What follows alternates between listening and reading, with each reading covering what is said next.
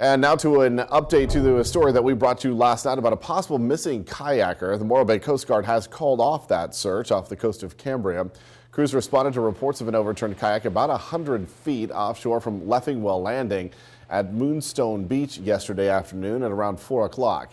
Rangers said the kayak appeared to have been used recently as there were live fish and energy drinks on board. So far, no one has been found. No missing persons reports have been filed. Coast Guard says other agencies could continue the search with larger boats or other equipment.